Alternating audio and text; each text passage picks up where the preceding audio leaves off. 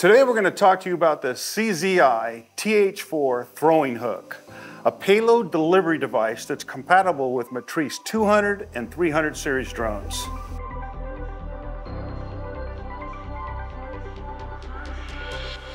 So rescue workers use payload delivery devices for multiple reasons. We can have a swiftwater rescue where a victim is drowning and we can bring a flotation device directly over that victim and drop it at the proper time. We can bring water or communication device to a victim that's over the side of a cliff in a gully and get the communication going between the victim and the rescue workers that are working their way down into that area. There's also scenarios where we can actually bring a tool bag with multiple types of tools or rescue equipment, EMS equipment, down to rescue workers instead of having them to haul all that equipment down to where they're going to rescue that victim. Some of the other scenarios would be out on the beach. We're able to take a drone and fly it out to a victim that's been caught in a riptide, dropping a flotation device. So this payload delivery device attaches to a dual gimbal on the Matrice series. We have it attached to the left side if you're facing it and the camera on the opposite side. The reason we need a dual gimbal is we need that camera to act as a scope to drop directly over that target. So this device has 4 different locations where you can attach 4 different payloads. So we're going to attach using a little carabiner and a ring. You have to have something that's small enough that fits onto the little hook that attaches. Once we get it in place, we actually unlock that hook by pressing the button once up front, and then it locks by pressing that button again. So the first one's locked. So we go over to the second payload, we lift it up, and we'll lock it. Then we'll go to the third,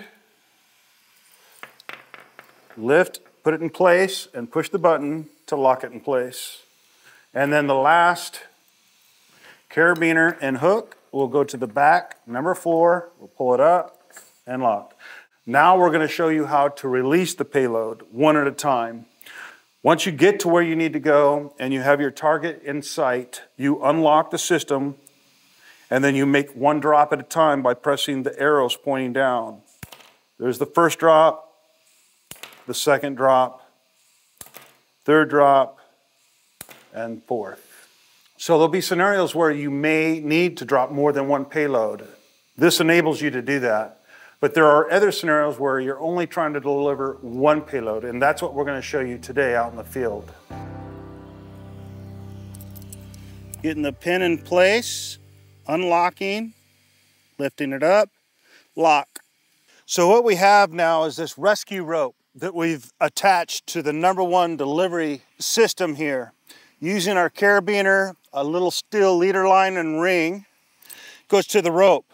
Now how we take off is kind of important. We don't want to leave the payload right underneath the drone.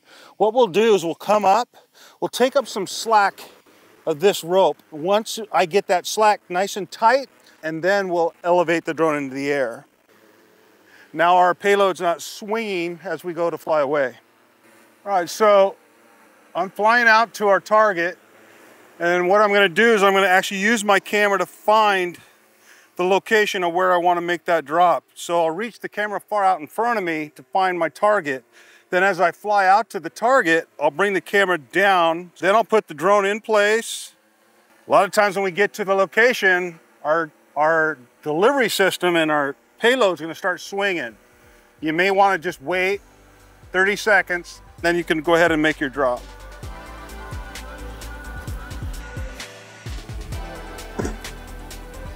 One, 2, 3. Bullseye!